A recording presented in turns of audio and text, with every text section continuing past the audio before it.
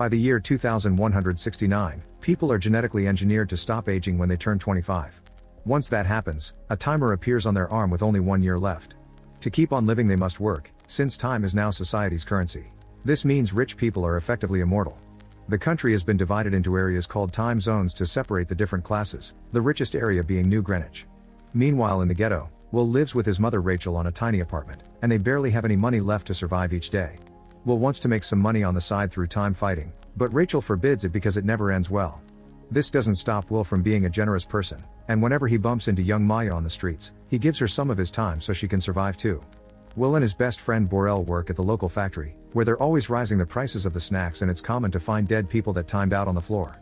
They're all paid by the day, but the factory always comes up with an excuse for why their employees didn't meet their quota and pay them less. One evening, Will goes to a bar where he used to gamble to get an hour a guy owed him. He also meets Borel, who is happily getting drunk thanks to a crazy guy that is buying drinks for everyone. This guy is Henry, whose timer has a whole century. Will doesn't understand what a rich man is doing here and tries to warn him about the Minutemen, a group of gangsters that steal other people's time, but Henry doesn't listen. Just as Will fears, gang leader Fortis shows up and asks Henry for a time fight. Everyone else in the bar runs away except for Will, who hides at the back just in case. Henry accepts the challenge but asks for a moment in the bathroom first. Just one guard goes with him, so Will takes the chance to knock the gangster out and escape with Henry through the back door. They run down a few blocks and hide inside an abandoned factory, which Will locks from the inside to be safe for the night. Will wonders what a rich guy is doing in the ghetto, and Henry admits he left New Greenwich because he's 105 years old and tired of living. When Will points out this is stupid, Henry's amused by the boy's lack of understanding of the world.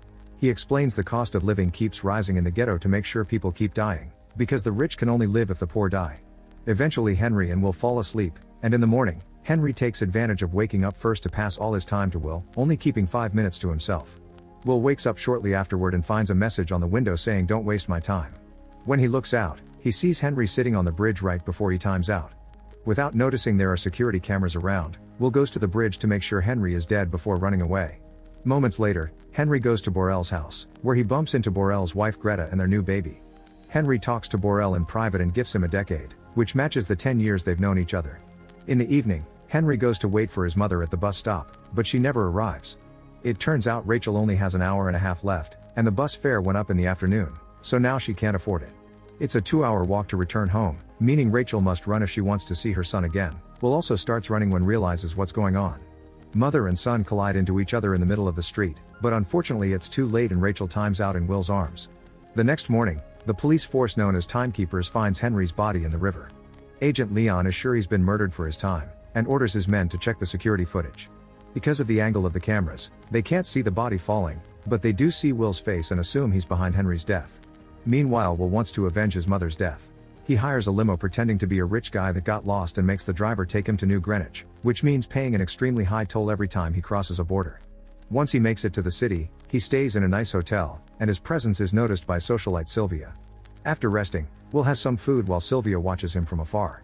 The waitress can tell Will isn't from around here, but she treats him well because he tips her generously. She also points out that if Will's going to the casino, he'll need better clothes. The fact that Will cross so many time zones in a few hours appears suspicious in the system, allowing the timekeepers to find his current location. Leon also realizes he's chased Will's father in the past. In the evening, Will buys a proper suit and goes to the casino, where they ask for a voluntary donation of a year because he isn't a member. Will joins the poker table where he meets Mr. Weiss, a time-loaning businessman that doesn't hesitate to bet high amounts of time. Sylvia, who is Weiss' daughter, also comes to the table but only to watch, and Will keeps an eye on her while taking the risk and betting all he has. This turns out to be worth it because Will wins the game, which impresses Weiss and earns Will an invitation to his next party.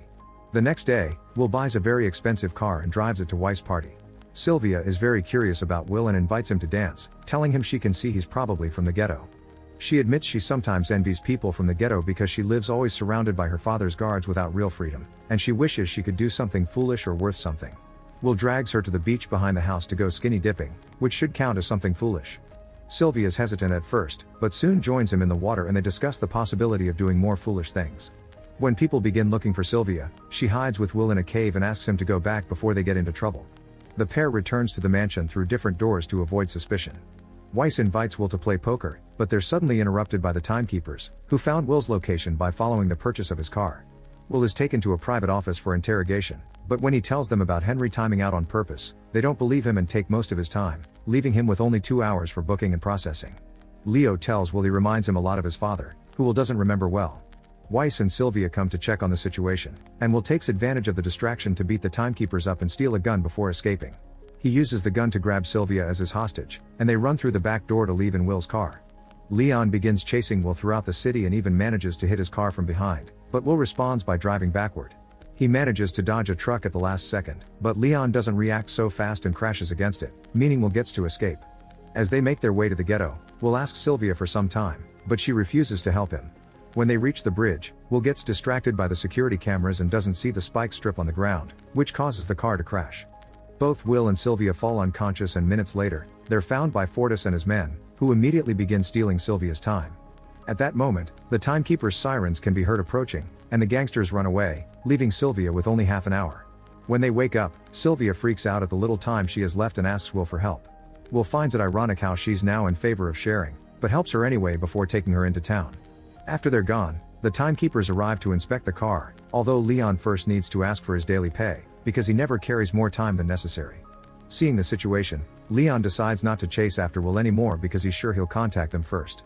Will goes to see Borel to ask for help, but Greta has bad news. Borel drank so much that he died with 9 years still on his timer.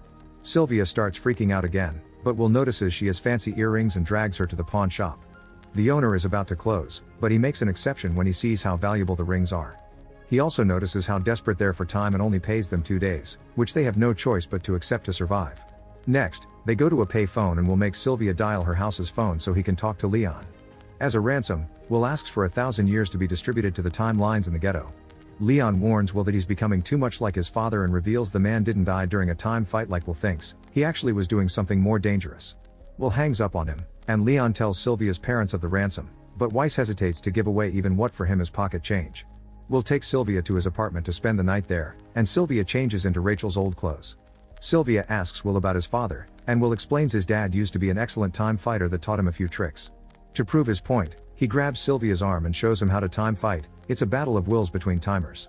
His dad taught him to let the opponent think they have the upper hand, let his own clock almost reach zero, and when the opponent is distracted by his incoming death, turn the tables and take it all. Will used to think his dad died on a time fight, but he now realizes he was probably killed because he gave away what he won. Then Will and Sylvia shared what happened on their 25th birthdays. Will's timer started when he was on the street and he quickly almost lost his extra year because they were in debt. In contrast, Sylvia had a peaceful awakening in bed and her dad gave her a decade to celebrate.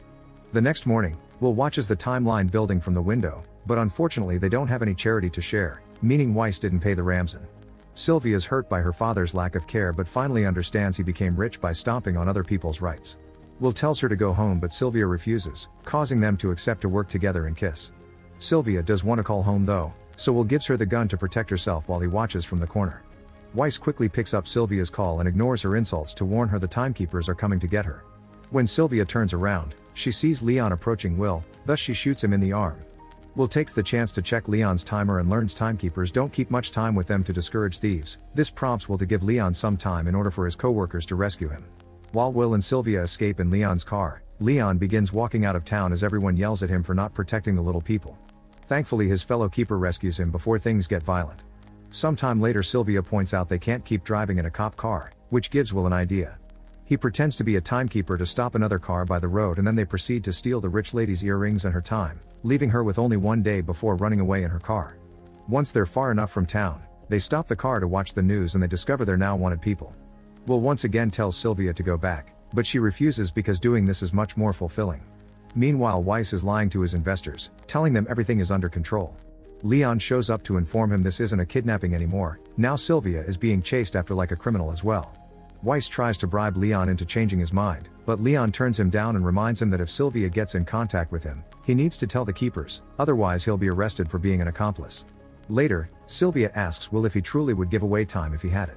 When Will confirms he would, she comes up with a plan.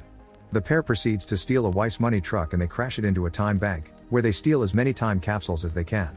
The remaining capsules are left for the people in the ghetto to grab. By the time the timekeepers arrive, there's nothing left. In the evening, Greta finds a time capsule among her laundry, left by Will as an apology. Will also visit Maya, who is sleeping on the streets, and he leaves some extra time for her as well. The rest of the time they stole is taken to the timeline for the clerk to distribute among anyone that needs it. At the timekeeper's office, Leon notices there's time that shouldn't be there and he thinks Will's hurting the very people he's trying to help. The next morning, Fortis tries to rob a man, but the guy can finally stand up for himself because he bought a gun. Fortis pretends to let him go, but as soon as the guy turns around, he shoots the man anyway. When Fortis checks the guy's timer, he's shocked to see he's wasted a lot of time. Will and Sylvia begin robbing time banks all over the place, and their adventures appear on the news. Weiss wonders if his daughter was trying to kill him, but his wife points out that Weiss almost killed her first by suffocating her. A week later, Leon and his men finally find Will's apartment and get ready to arrest them. However, Will hears the radio chatter from the window and immediately runs away with Sylvia, bursting into a different apartment to jump through a window at the back of the building, not getting hurt thanks to a safe landing on top of a car. Leon copies them and starts to chase them through town, and when Will and Sylvia take the chase to the roofs, Leon opens fire on them. Will shoots back but fails, so he and Sylvia get off the roofs and take the bus. The driver considers the idea of handing them to the authorities, but Will bribes him into silence and they get to leave Leon behind.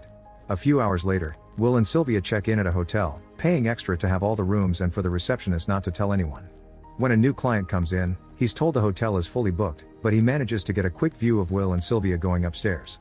Later, Fortis and his men begin threatening people on the streets for information on Will and Sylvia. At first people stay silent because they want to protect their savers, but Fortis then kills a man to show how serious he is. This inspires the guy from the hotel to confess what he saw. At the hotel, Will and Sylvia learn that the reward for their heads is 10 years, which they consider pretty insulting. Suddenly Fortis bursts into the room with his men and hold the couple at gunpoint while Fortis explains the timekeepers leave him alone because he steals from his own people, so now he must restore order.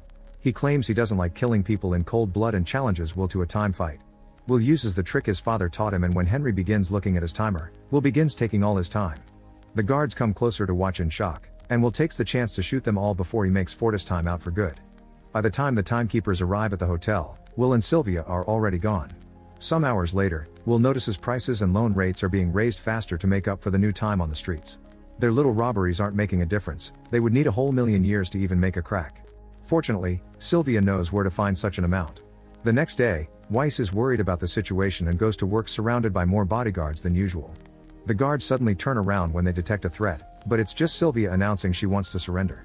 Weiss believes her and is ready to take her back. This distraction allows Will to sneak behind him and capture him as a hostage. Then Will and Sylvia take Weiss to his office to make him open the safe where he keeps a capsule with 1 million years. Weiss points out that giving a year to 1 million people only prolongs their agony and that flooding the wrong zone with 1 million years could cripple the system, so Will clarifies that's exactly what he wants to happen. Will and Sylvia escape after locking Weiss in his own office.